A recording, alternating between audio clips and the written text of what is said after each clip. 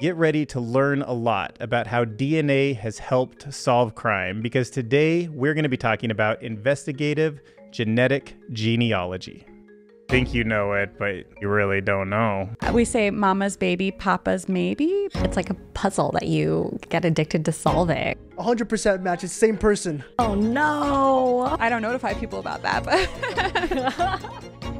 those holiday DNA tests, probably a lot of people get like a not too fun surprise when they take that test.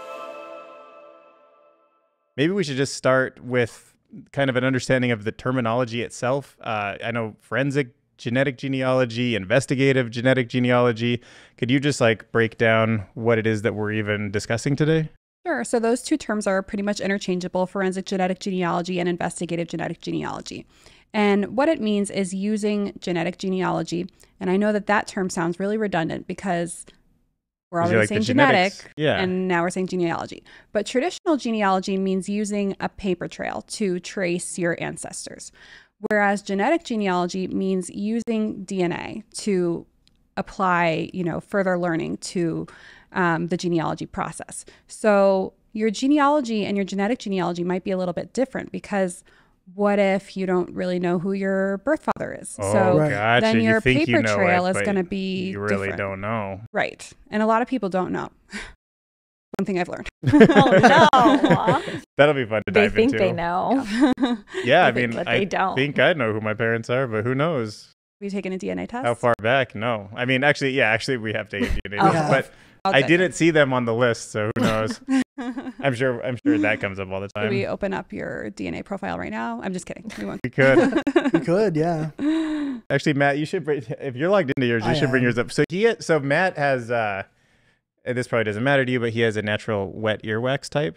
Do you know that they can tell that from the DNA? No. Yeah, and I think there's a few funny things. So when I'm on something like 23andMe, it matches me to cousins occasionally. Is that essentially what you're doing, or what's the difference between kind of what your workflow looks like versus what that social network kind of is?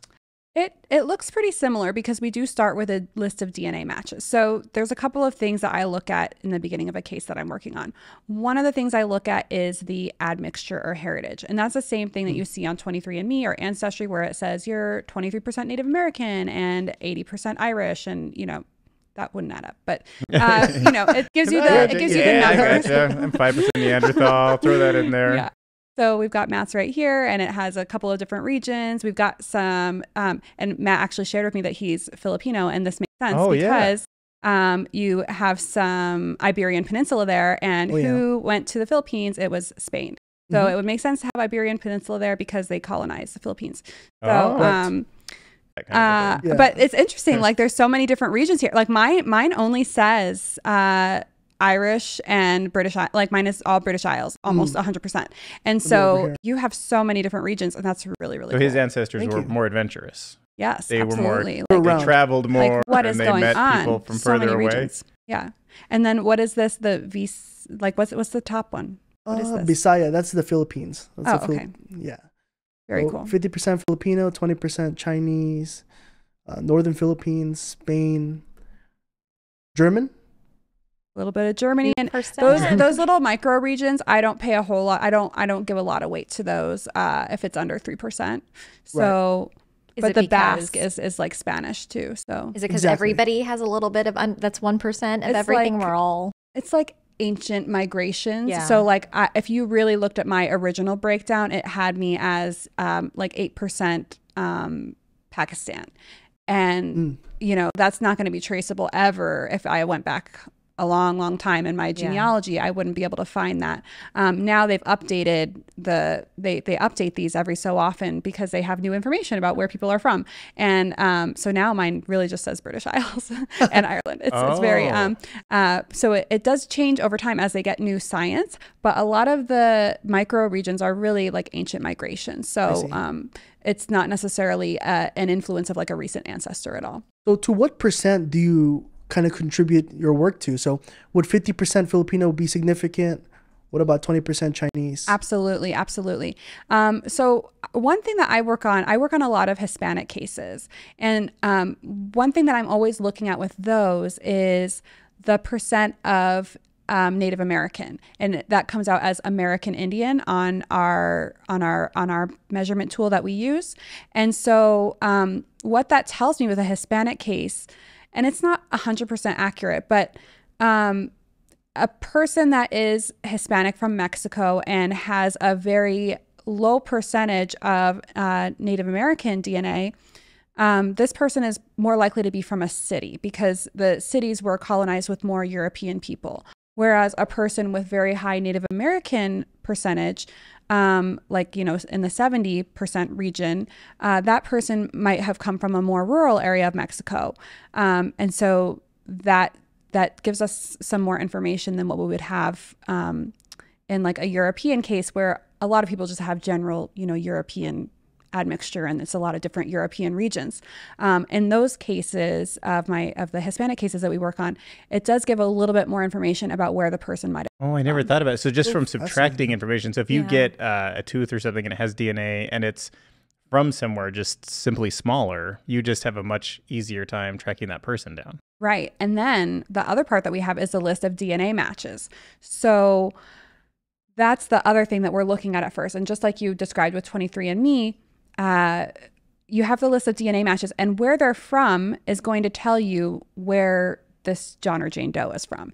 So if you have a lot of high DNA matches that are all from the same area, and again, I'm just going to throw it back to my Hispanic cases from Mexico, that tells us a lot about where that person has come from. So I've worked cases with a Jane Doe from the Mexican state of Aguascalientes, and she has a lot of DNA matches, and they're all from Aguascalientes.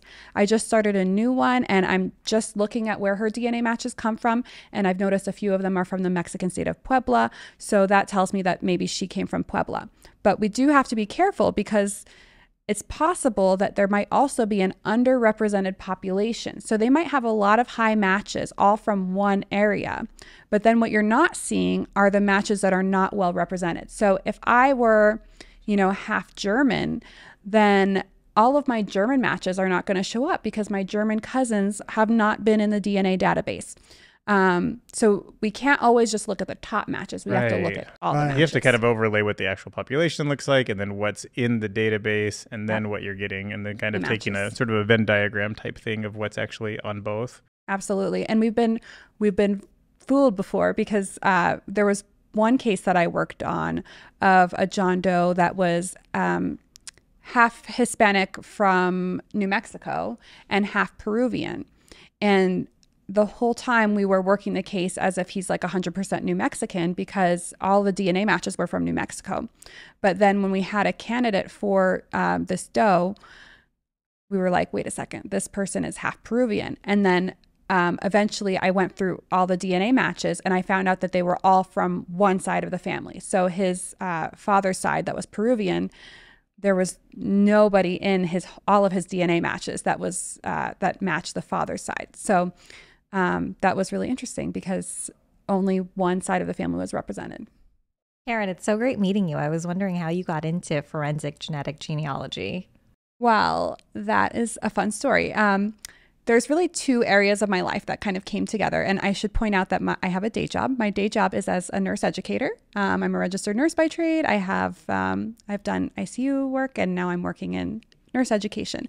But I've always had a couple of little side passions. So just like Batman, a day job and then secret crime solver at night. What does Batman do during the day? Just billionaire. Oh, okay. Right. It's similar to you it's very similar. It's almost exactly the same. Different day job, but it's still a day job. Yeah. Yeah. So on the side, I've always had an interest. My mom is adopted. And so since I was very young, I always wanted to know, what's the story of her adoption. I loved the movie Annie with Little Orphan Annie, and my mom's name is Anne. So I was like, my mom is basically Annie. So I always wanted to solve that case. I wanted to solve my mom's adoption. And then as I was a teenager, that's when these sort of newer genealogy websites were popping up, very early, dial-up internet times, but RootsWeb, and then which later became part of Ancestry.com, started to come out. And I was researching, trying to figure out her mom's identity. Later, DNA testing came out, mid-2000s or mid-2010s, really. And I did her DNA test so that I could finally solve her birth parents mystery. And I had already figured it out with paper trail genealogy based on clues that her in her mother's letters that she wrote her. But the DNA gave some extra supporting evidence, and I was able to figure out her birth father as well with the DNA. After that, other adoptees ended up asking me for help because my mother had a couple of relatives that were adopted. And this sort of applied DNA work is the same as what I do now. So that's one little passion. It started as a personal kind of endeavor to learn about yourself, and then you just realized you had a knack for it. Yes, and I was really, and it was fun solving those mysteries. And then, meanwhile, I also have always had an interest in true crime and John and Jane Doe cases. So John and Jane Does are unidentified people. There was a case that I was particularly interested in, the case of Lyle Stevick, and I used to spend a whole lot of time on Reddit reading about that case. Been there before. I hear ya. Who hasn't been down a Reddit rabbit hole, right? So on Reddit, there was a subreddit for this specific case, and I was following that very closely. And the founders of my organization, DNA Doe Project, posted on there, and they were looking for new volunteers, people with experience in DNA genealogy for adoption. And of course, I answered the call. And I'm so lucky that I got in right at the start of the organization because I've been able to be with them almost from the very beginning. I got to lead that case. The first case that I ever worked on was the case that I had been down the Reddit rabbit hole of. And I'm super proud of my work. Okay, so can you tell us a little bit about the different databases? Like I would just love the CODIS, Gene Match, Family Tree DNA. Can you break down just where DNA is stored, what you have access to, what private companies have stuff that you don't have access to? Just give us a landscape of what's public and what's not and what's available. Yeah, so the traditional DNA database that is used is CODIS. So CODIS matches a couple of different things. It's used by law enforcement. It's not accessible by the public. And if a law enforcement officer finds a sample of DNA at a crime scene, they can enter that into CODIS. And then if that person has previously been arrested and has had a DNA sample taken at their last arrest or conviction, then it will be matched to that. So does that person. happen when you go to jail? Do they swab you and then put you in a database? I think it depends on what state you live in and whether it's a felony or not. It has to be severe It's crime. a maybe. Or if you voluntarily give it. Oh, gotcha. And then there's also NDIS, NDIS, which is a DNA index system, which matches missing people against unidentified remains. Totally. When you're in one system, you might not be in the other, or they talk to each other? Right. They don't talk to each other. So for example, if we had a John Doe and their mother has been arrested before, they're not necessarily going to match up because the John Doe is in NDIS and then the mother is in CODIS in the offender database, and they are not going to match them against each other. Oh. So is that just bureaucracy that's keeping the two apart? Like, are they, I mean, I'm guessing these are owned by the federal government? Yes. Or something like that? Or like the FBI or something? Well, there's also like state-run databases too that are like sort of subsidiaries of things. But yeah, it is a national database. But if you have a missing person, like if my son went missing and then unidentified remains are found, and I've provided a DNA sample to match to any unidentified remains that are found as a missing person, then it will match. So depending on what database the mom is in, it may or may not be matched. So we've had that happen before where we had a John or Jane Doe that was found, and it turns out that their mom has been in prison before multiple times. And I thought to myself, like, how did we not solve this earlier? Because the match was in the database, but it's a different database. So so there are those two. So those are the ones that the government uses. The public does not have access to them, and those are traditionally used for criminal reasons and to match missing people against John and Jane Does. What if like their relatives are not in the criminal database? So that's where we have these unidentified people. So if you have an unidentified person and they have had their DNA entered into NDIS, and there's no match. And you know what? I should also mention they also enter them into CODIS, because what if that person has been arrested before, the actual unidentified remains person? Gotcha. The DNA has to be in CODIS. And then if you don't have a match, then you still have this unidentified person. And that's when you might come to an investigative genetic genealogist, because there's a different type of DNA testing that can be done and a different type of database that you can use. So those two, CODIS and ENDIS, are used for the government. And then the investigative genetic genealogists, we use a different type of DNA testing. The type that's used traditionally with those traditional databases is called STR testing. And that looks at, from what I understand, a few dozen markers. It's the number of markers that they're looking at on the whole DNA profile. It's only a few of them, like a few dozen. And then SNP testing or SNP testing is a type that we do in investigative genetic genealogy. And that looks at hundreds of thousands of markers. So the main applied difference between those two types of testing is that with STR testing, you can tell the difference between really close relationships. So you can match a mother to their child or a father to their child. You could possibly match siblings, or you could do a one-to-one, like a person to their own DNA. Whereas with, if you have many more markers in two places, you can say there's a higher percentage of overlap, and that's what allows you to measure more distant distances. Yeah. Okay. So if you're looking at hundreds of thousands of markers, you can look at how many centimorgans the people share, and that gives you relationship differences. So we can do DNA matching with third cousins, fourth cousins, fifth cousins, and so on, which gives us a lot more information from one DNA sample. The databases that we use in investigative genetic genealogy are called GEDmatch and Family Tree DNA. And these are the only two DNA databases that are allowed to be used for our type of work. GEDmatch is it's like a crowdsourced DNA database. So people that have done a test at Ancestry or 23andMe can upload their DNA into GEDmatch. Right. Oh, gotcha. Okay, so it's not like you passed a test with the police or something to go get access to those other two databases.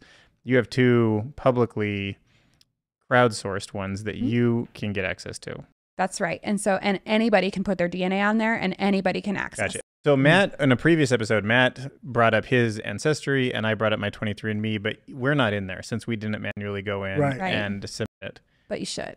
Oh, I was going to say, like, we should submit it to GEDmatch. Yeah. Why do you think that we should? Well, why should we give up our DNA? First, I guess I should say that everybody should always read the terms and conditions of service for any website you're using, including your Ancestry or 23andMe. Like, see what all are they using your DNA for.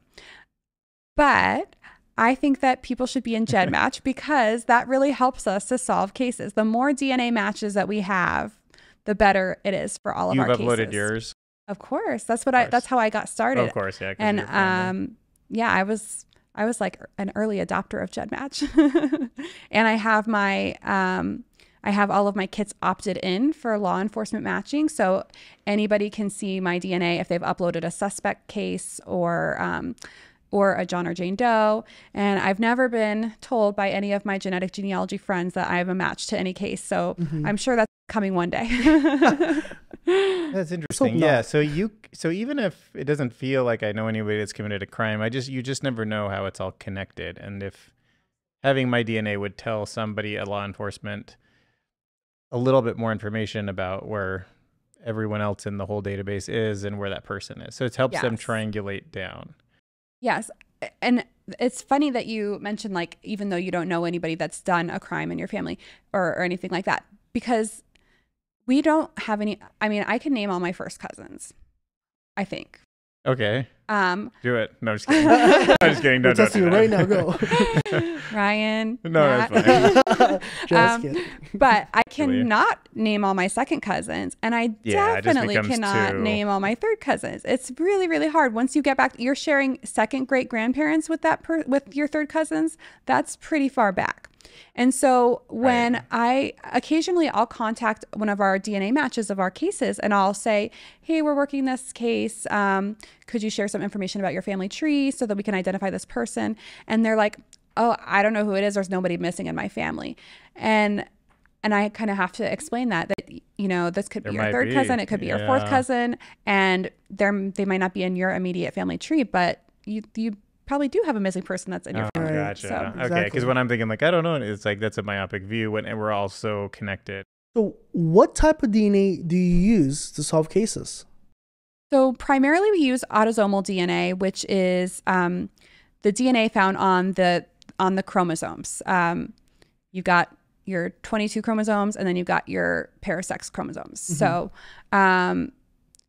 those chromosomes contain most of your DNA, and that's autosomal DNA, and that's where we measure most of the relationships that we're looking at between DNA matches, and that's also where we look for segments of shared DNA mostly. But then there's also some other DNA that we look at, and one of those types of DNA is mitochondrial DNA. Mitochondrial DNA is only passed from the mother to the child, and then it goes along the maternal line only. So a son will always have the same mitochondrial haplogroup as their mother, but will not pass on that to any children that they have. Because that's all in the organelle. So when it passes down, it doesn't ever get mixed up with anything else. It only goes the maternal line only. So if I know that my mitochondrial DNA haplogroup is H, which I do, then I know that my mother's mother also has haplogroup H, and any descendant from that same matriline, as we say. Fascinating. So in that case that I was telling you about, where there were 2 consecutive generations of a misattributed parentage event, we ended up using the mitochondrial DNA to figure out, it answered some questions in the family tree for us, because we knew that whoever is the mother of this Jane Doe has to have the same mitochondrial DNA haplogroup. And so we were able to rule out certain lines of the family tree if there were DNA matches from those lines that had a different mitochondrial DNA haplogroup. So I've heard of mitochondrial Eve, and then you're saying that you're in this group H. How many, I mean, isn't most of the world connected with the same mitochondrial DNA, or how many types are there, and what parts of the world do you actually end up with different mitochondrial DNA? Because it seems like that would be one chain for everybody. I guess we all share like one common maternal ancestor if you're going like millions of years back. Yeah. But then over time there are mutations, and then the mutations are the branches. Right. The mutations occurred, you know, some of them occurred 1,000 years ago, some of them might have occurred 10,000 years ago. And so scientists, much smarter than me, are able to tell how long ago that mutation occurred. And then So when you say H, it's a way to kind of group you into at least some larger group of people who share that. Yes, because the mutations are going to be ancient. They're not going to be like very recent.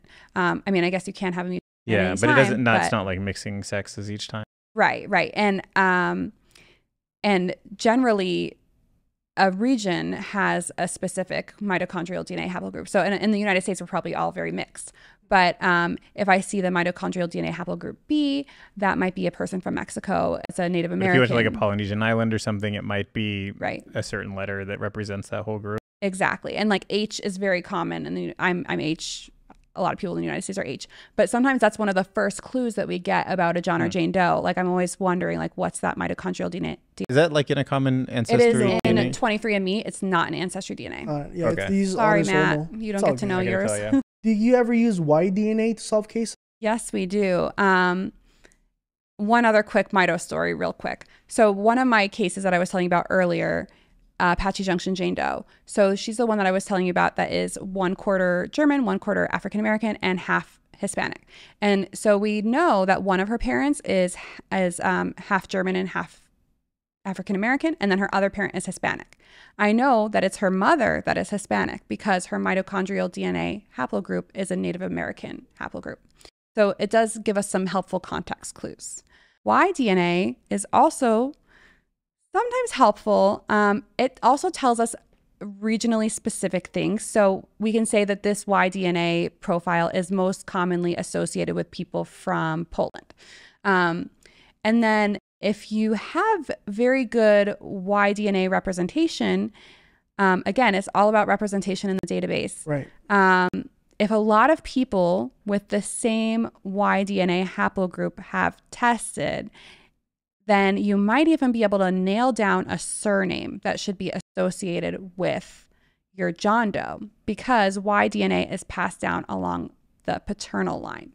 Of course, we know that that can get messed up over time. Right, but at least it's a clue to follow. It's It another is a clue to thread follow. for Detective Karen to go down and Yes, it's figure like, this out. so if we have I have one case that I tried to do it in. It's a case of a man that is Polish or Czech. He might be from what is now known as Czechia. So he's somewhere from those like kind of Slavic countries, and he has very low representation in the databases. Again, his like top match is around 40 centimorgans, which is not going to get us very far with working the DNA matches. But I thought, well, let's at least check his Y-DNA.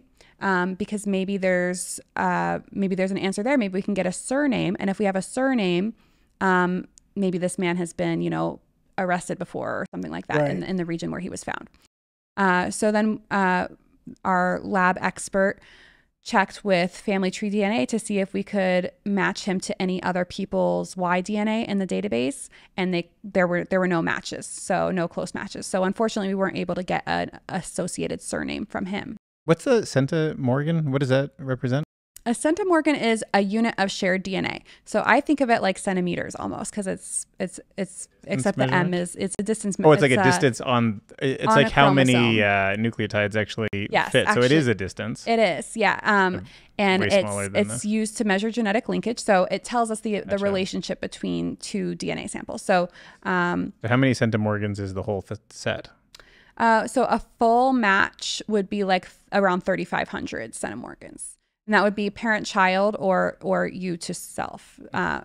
It's like a full match or full half match. So full half match would be your parent, because they match all of your DNA on half of your on one side of your chromosomes. You have hair. So Yeah, that's cool.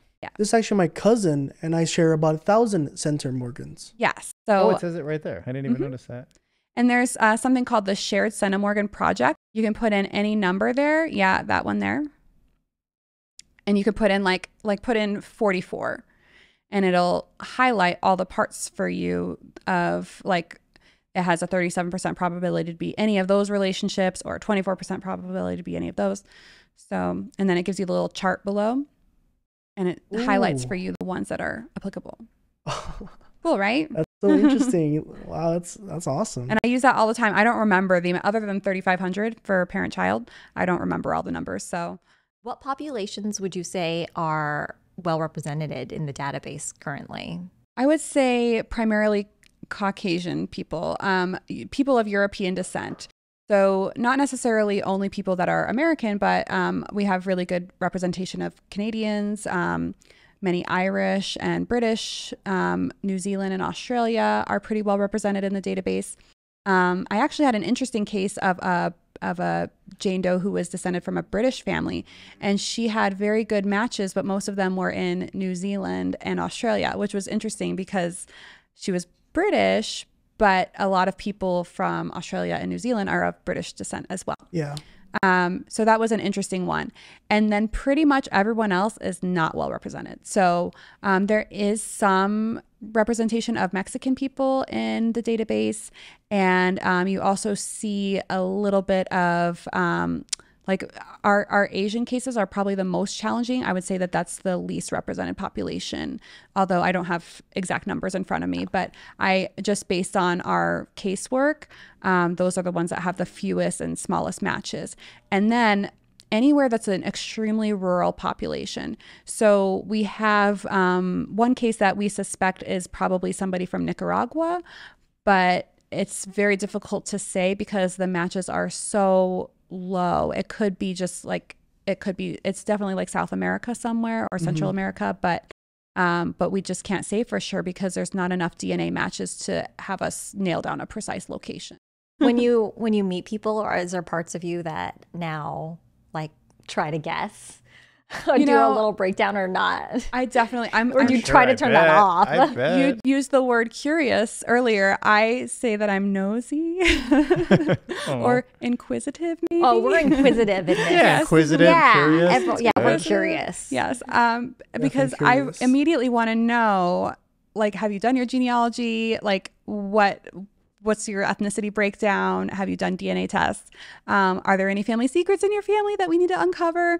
And every year at Christmas time, I always post on my social media pages, hey guys, I know you're all getting DNA tests for Christmas. If you end up with a surprise, like, let me know. Because I think that those holiday DNA tests, probably a lot of people get like a not too fun surprise when they take that test. There's so many people that have surprises in their family tree. There's a celebrity that I feel like I look a lot alike, and I knew that her family's Irish. Oh, don't tell us, Matt. Who do you think? What celebrity does she look like? Who's Irish? Who's Irish? It's a true crime person, so you guys probably won't know. What's her name? Let's her name is also Karen. Her name is Karen Kilgariff. Another Karen? Let's look her up. So I think her face looks a lot like mine. Dead ringer? Dead ringer. Maybe not dead ringer, but I definitely think there could be some 80% match. DNA. I was looking for a common 90% match. Let's investigate. Yeah. 100% match. It's the same person. I looked up I built out her family tree to see if we're from the same region of Ireland. And we're not. I was like so disappointed. I was like, oh, come on. How long would you say it takes to build out a family tree? Not very long for me. I mean, I kind of, first you got to find their parents. It's really hard to find close generations because most people don't have a lot of, when people are alive, there's not a lot of publicly available information. So when you go back to the 1940s and 1930s, you can look at census records, you can look at the Social Security Death Index, you can look at their will that was on file from the 1800s. When you're going back pretty far, there's a lot of resources. But if you're really close, then you have to look at obituaries that are published online, or you have to stalk their Facebook page and find out who their parents are that way. And then you got to look their parents up. Or I use a newspaper database and look up old newspaper articles. And so it's harder to find stuff closer to right now. Yeah. But once you get back a couple generations, if the person is American, then it's usually pretty easy there. So have you ever come across like family secrets when you build up and then build back down, and then you notify people that like actually there's all this stuff that they didn't expect? I don't notify people about that. But but you see it? What have you discovered? What kinds of things do you discover, I guess? Well, we see all the time that somebody's dad wasn't who they thought it was. That's really probably the most common thing. Yeah, and you don't want going to be the back, one that tells them that. My gosh. Yeah, we say mama's baby, papa's maybe, because you Have really you heard just that? don't know. And Mama's baby, papa's maybe. and there was a case that I actually wrote up for a conference last year where there were 2 consecutive generations of that. The Jane Doe, we found out that her father listed on her birth certificate was not her father, and then also her grandfather listed on her birth certificate was not her grandfather. So we had to isolate only the matches from the maternal line to figure out who she was. So that was a really challenging one. And then I also have had 2 cases that adoption complicated the solve. So that's another big thing that impacts our ability to solve a case. One of them is Maori Wetlands Jane Doe out of California. That's a big case that I'm going to be discussing at CrimeCon because we have solved it, meaning we know who the Jane Doe's parents were, and 99% of the time when we know who the parents are, we can find out who the child is. But in this case, the Jane Doe was most likely given up for adoption at birth. And so even though we know who the parents are, we're unable to completely solve the so case. Is there a third database of where babies go that can be like overlaid onto it, or has that become something that doesn't exist yet? Or okay. Not yet. Our law enforcement agent in that case has subpoenaed adoption records in 3 different states. There's a government database that keeps track of that stuff. It's not the government keeps track of accessible. overseas adoptions, and this was a domestic adoption most likely, or maybe but even that information might actually be truly erased. It might be. Yeah, because Good option. in the state that it occurred in, there was a lot of records that burned down after the time that this Jane Doe was likely born. The other thing is that we don't know which state she was born in, because at the time period that we're looking at, it was pretty common to, if you were pregnant out of wedlock, to go to a different state to deliver your baby and then go back to wherever you were living. So we don't know what state it occurred in. We don't know exactly what year. We have a time period of like 1945 to 1955, but we're not 100% sure. And then also there's like several different geographic locations involved, because the Jane Doe was found in California, but we know that the mom lived in Missouri and the dad lived in Kansas. There's a lot going on in that case. Okay, so talk to us about your relationship with law enforcement. Like, where do they come into the picture, and where do you come into the picture, and when?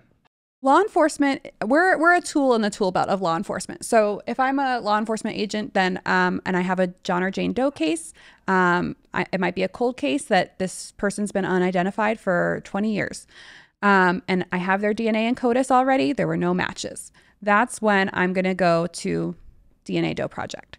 So DNA Doe Project gets, they can go to our website. The law enforcement agents can go to our website. They can put in a case submission form, and that's usually the way that they contact us at first. And they'll give us some information about their case and whether there's DNA available. And then we shepherd them through the process of getting DNA if there's not. So is DNA Doe Project a nonprofit? Yes, we're a nonprofit organization. All of our operations and it's 100% donor funded. Oh, yes. You said all women founders too, right? Yes. Our founders were Margaret Press and Colleen Fitzpatrick. They founded it in 2017, and they also were the first organization. I should say we were the first organization to make an identification of human remains using genetic genealogy. So pretty exciting. Oh. That is cool. And is there any other, like DNA Doe Project, is there other crowdsourced groups, or is it something that you all share information and come together? Are you pretty much the only name in the game if law enforcement doesn't find? We are not the only name in the game. There's quite a few, actually. But they're all coming from those same two databases. From the same databases, yeah. So we all investigative genetic genealogists use those two databases. What would you say are the different factors that impact cases getting solved? I just want to give a little background. When I first started at DNA Doe Project, I remember thinking that we have to make sure that we have equal representation of like every race, every walk of life. That when we solve cases, we're solving them for everybody, not just the really like popular cases that everybody's following. And that was a great idea, but it wasn't as easy as I thought it would be, because one of the biggest factors that impacts our ability to solve a case is the John or Jane Doe's ethnicity. And the reason for that is because of representation in the DNA databases. So, for example, if I have a case of a Caucasian John or Jane Doe, it's very likely that they're going to have excellent DNA matches and that we can solve their case in a number of hours. A good example of that, the John Wayne Gacy victim, Francis Wayne Alexander, his case was solved in 8 hours. Another one that I did, Lyme Lady Jane Doe, was solved within 24 hours, I believe. So those are really fast. And then I have other cases that I've been working on of populations that are less represented in the database, and they're taking forever to solve. So one of them, Broadway Street Phoenix Jane Doe, she is of Mexican descent from the Mexican state of Aguascalientes, and I've been working on her case for years, and our volunteers have put in more than 380 hours in that case. There's a case called Apache Junction Jane Doe, one of my earliest cases that I ever started. She was our 16th Jane Doe that we ever worked on.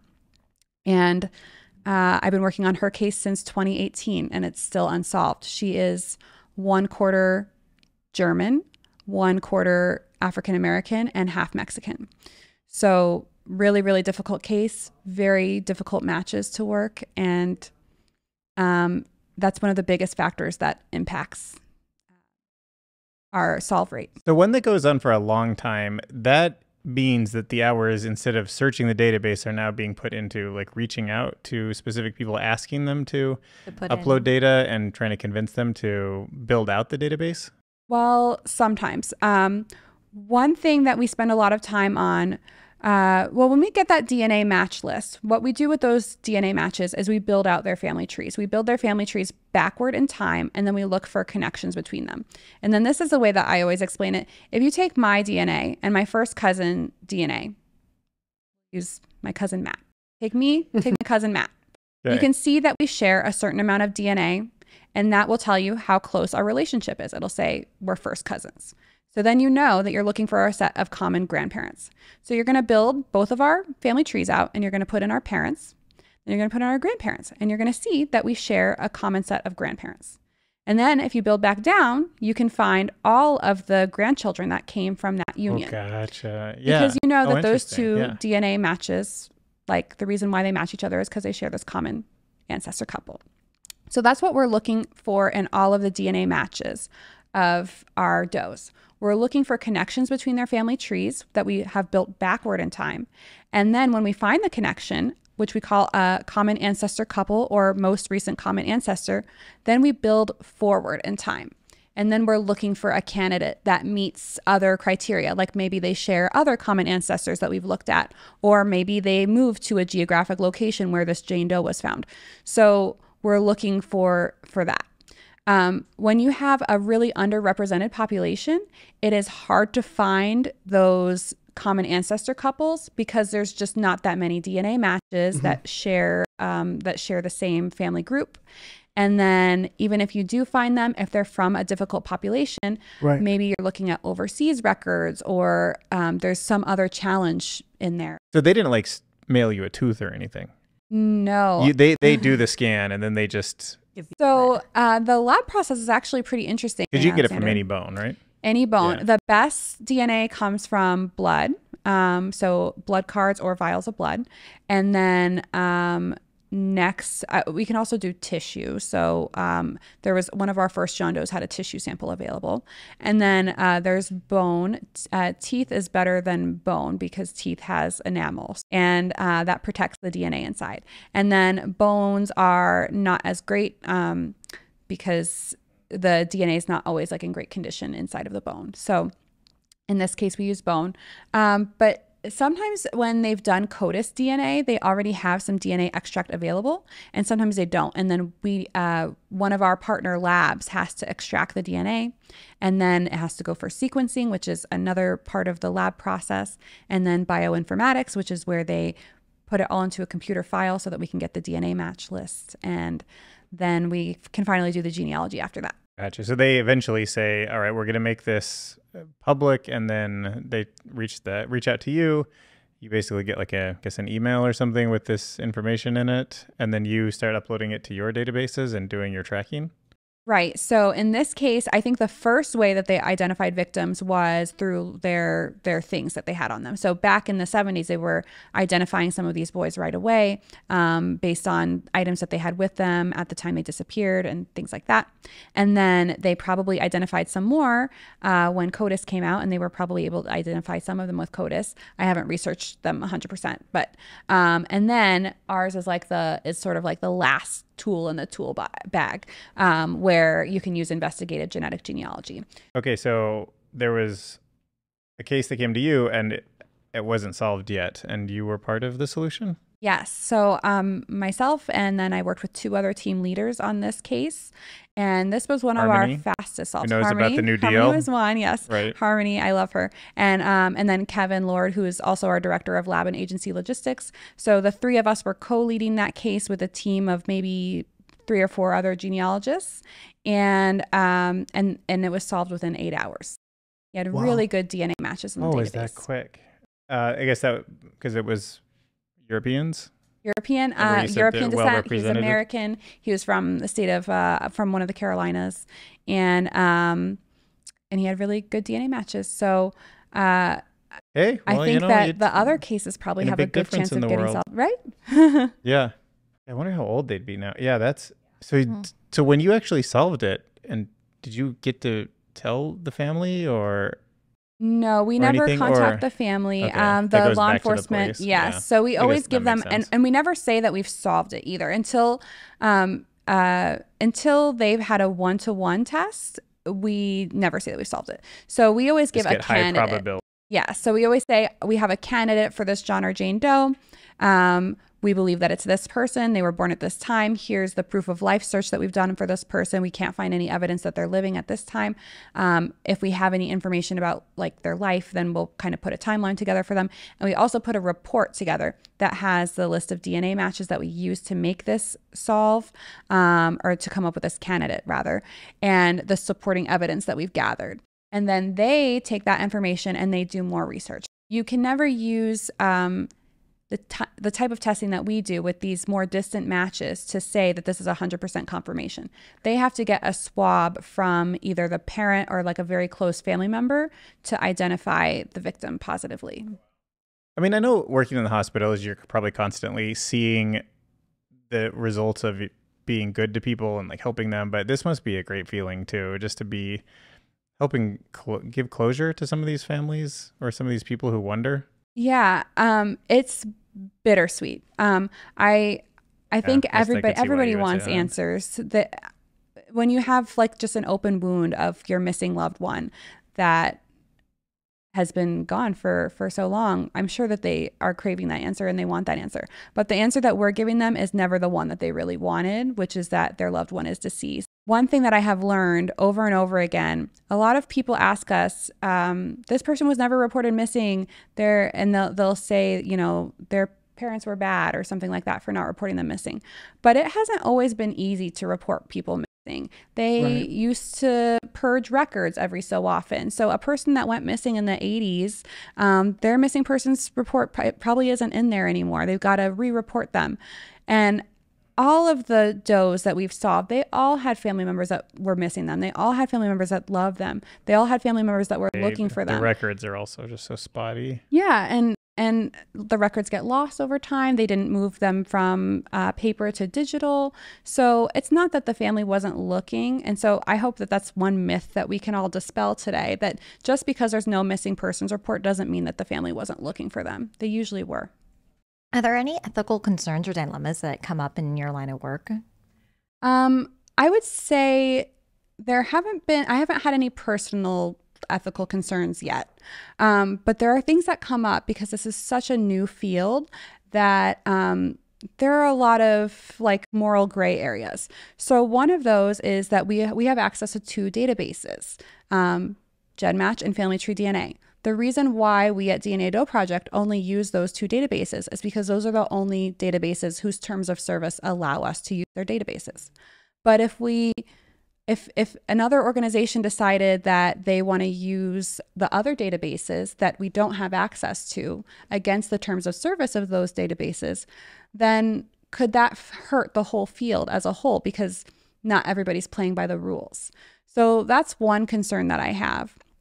And another ethical dilemma that comes up a lot is with baby doe cases.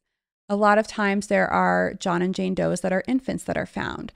And ultimately what will happen if those John and Jane Does are identified is that their parent will probably be arrested, depending on the circumstances of the case. That implies they had a baby and didn't take care of it, or or worse. Well, just like had a baby without the government even knowing because it wasn't in a hospital. Oh, I didn't even think about that. So, and when it's a deceased baby, that's a pretty serious crime. And a lot of people have complicated feelings about that because what was that mother going through that caused her to make that choice at that time?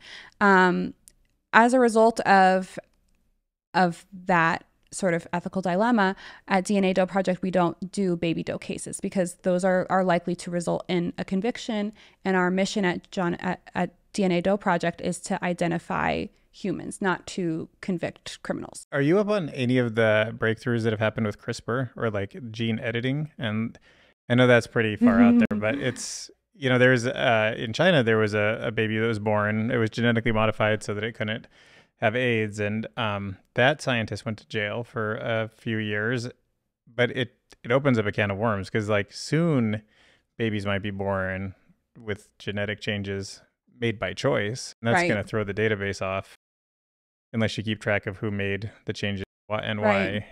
Well, and there's some studies going on with mitochondrial disease too, where potentially a baby could be born of 3 different individuals, a mother and a father, and then a third party's mitochondrial DNA because of because they were born mitochondrial in disease. Yeah. Oh. I was thinking So- like if they were born with a surrogate mother.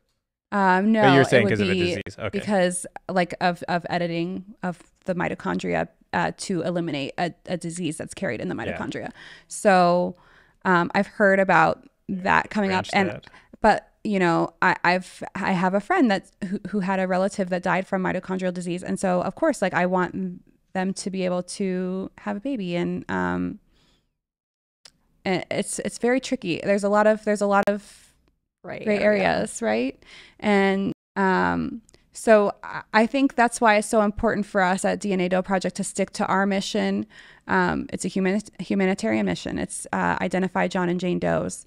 And we're not getting too much into the weeds of all of the other things that could be on the horizon with this genetic genealogy. Well, there's a lot of search algorithms too that I imagine aren't completely applied to these databases, but with some of the breakthroughs in machine learning, there should be other ways to hone in on matches too. So I could see some. I mean, what does your search bar look like? How do you navigate this thing? Well, what I get is a list of DNA matches in order of highest to lowest DNA match. So if I looked at my DNA match list right now, it would say, you know, my top match is 137 centimorgans, and the next one down is like 70 centimorgans. So it looks pretty similar to these yes, like 23andMe it looks a lot like interface Matt's, kind of Ancestry DNA.